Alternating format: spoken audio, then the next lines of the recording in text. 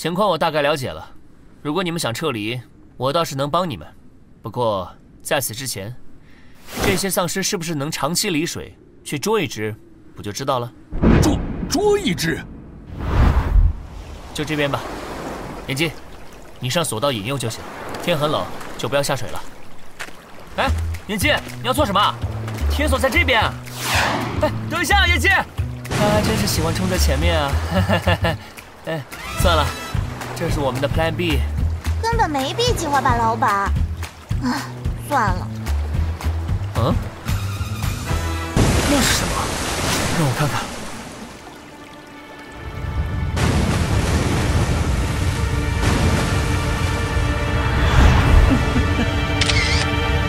半染者。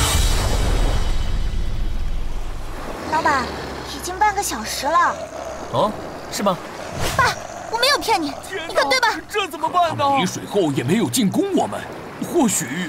那就来看看这个，这是我刚才拍下来的。半染者，不知道你们听说过没有？拥有变异丧尸般强大力量的变异人类。什么？他们习惯滥杀无辜，如果继续待在土楼里的话，大家的生命肯定会有危险。爸，我们就搬走吧，搬去更安全的地方。曹先生他们能帮我们的。爸，裴先生，我们听你的。小裴，可是离开土楼，我们又能去哪儿呢？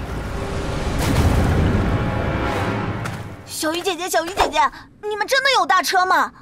真的有啊，外面的城里还有更多，不过都坏了。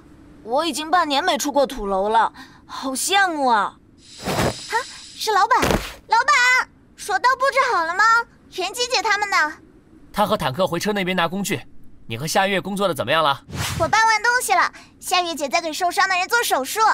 我记得是在仓库那边吧。行，我先过去了。小鱼，你先陪孩子们玩吧。喂，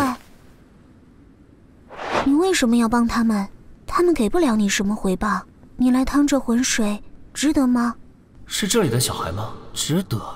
我说小妹妹，很多时候问题不是值不值得，而是愿不愿意。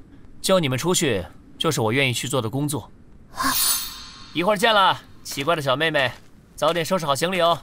工作吗？啊，裴云，你在这儿啊？那个戴斗篷的小孩子是谁啊？斗篷？哦，他，在你们到这里之前，我们发现他趴在一块木板上，飘到岸边，竟然没被丧尸袭击，真是奇迹呢。哦，我还以为是你们的人呢。对了，你找我干什么？安全点都弄完了，我想和你商量水坝的事情。我是末世大老板，6月21日起，每周5、6上午10点更新。丧尸萌妹一拳爆5个，点个赞追，了解一下。